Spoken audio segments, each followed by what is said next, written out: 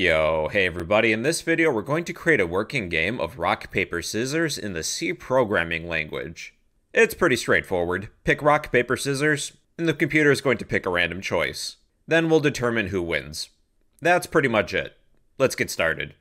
Okay, let's get started everybody. For this project, we'll be generating some random numbers. You'll need to include the following two header files, standardlibrary.h and time.h. Let's declare our function prototypes. This project requires three functions. The first is to get the computer's choice. This will return an integer, a number 1 through 3. 1 is for rock, 2 is for paper, 3 is for scissors. The name of this function will be get computer choice. Then a function to get the user's choice. Int get user choice. We'll also return a number 1 through 3.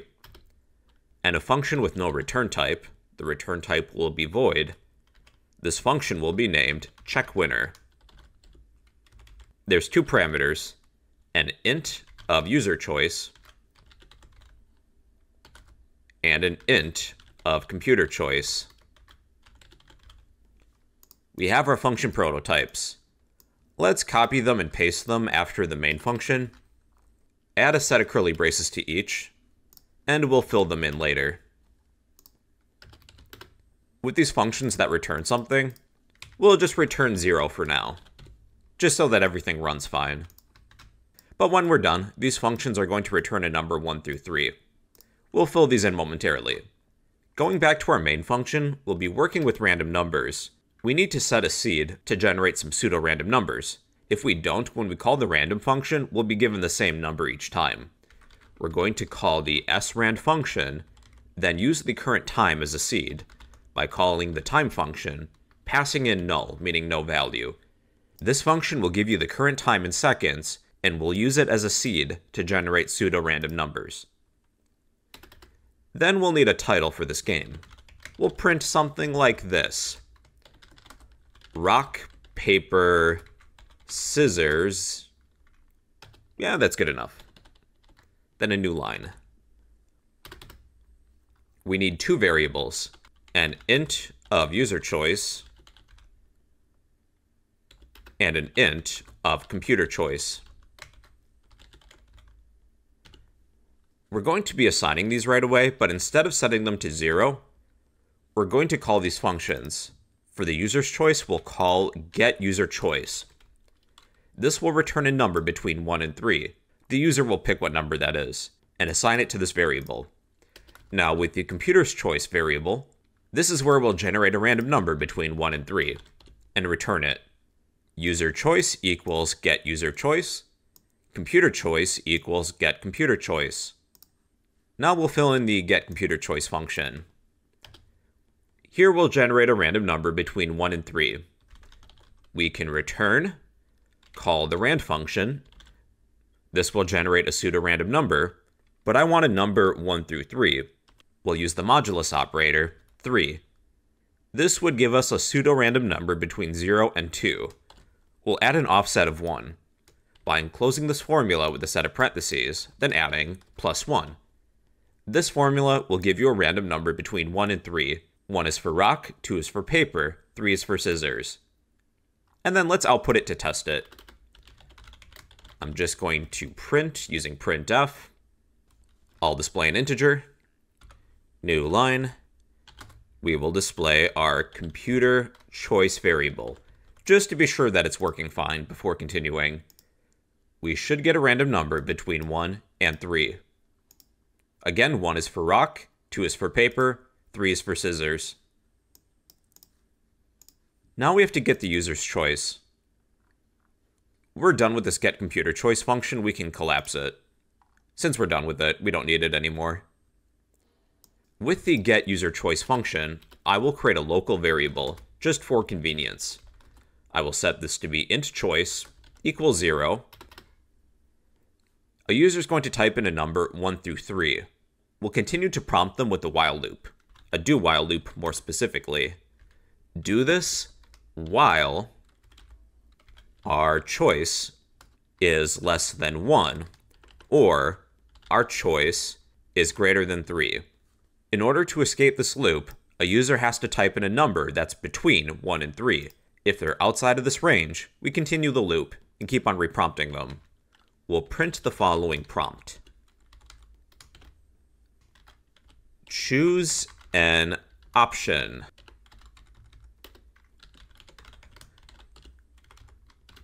One is for rock, new line, and I will just copy this printf statement, paste it. The second option will be for paper. The third option is for scissors. Scissors. Then we'll ask the user to enter your choice, :space, then scanf to get some user input. We're accepting an integer, %d for an integer. At the address of choice, we'll store this value. At the end, we're going to return our variable of choice. And it should be a number between 1 and 3. Let's be sure that it's working. I'm just going to output our player's choice. Then I will output user choice. These should be numbers 1 through 3. Rock, paper, scissors, choose an option. I'll pick something outside of this range. -1. Choose an option, 1 through 3. 4. Nope. I have to pick a number 1 through 3. I'll pick 1. We picked 1. The computer generated 3. So it looks like everything's working. Instead of outputting numbers, we're going to output either rock, paper, or scissors, based on the numbers, using switches. That's the next step. We're done with this function, we can collapse it. Rather than printing these numbers directly, we're going to use some switches. We'll start with a switch to examine the user's choice. We'll create a switch. We're examining our user choice. We'll examine this value against any matching cases. If our user's choice equals a case of 1, if that's a match, then we will print the following message. You chose rock, new line, then break, to break out of the switch. If our user's choice matches a case of 2, we'll print you chose paper. Then case 3 is for scissors. Case 3, you chose scissors. Then break. Let's copy the switch. We have to do the same thing for the computer. Replace user choice with computer choice. Replace the word you in these sentences with computer. Let's be sure that it's working. Choose an option. I'll pick rock. I'll type in 1. You chose rock. The computer chose scissors. I'll pick paper. I'll type in 2. You chose paper. The computer chose rock. Then scissors. 3. You chose scissors. The computer chose rock. All right, then we just have to determine a winner. After our second switch, where we examine the computer's choice, we'll call our function to check winner, but there's 2 parameters, 2 arguments we have to pass in. The user's choice and the computer's choice. Then we have to fill in this function. Let's start with an if statement. The if statement's going to be easy. If our user's choice is equal to our computer's choice, then it's a tie if we pick the same thing. It's a tie. Now here are the different win conditions for us. We'll start with a few else if statements, but we'll condense it later.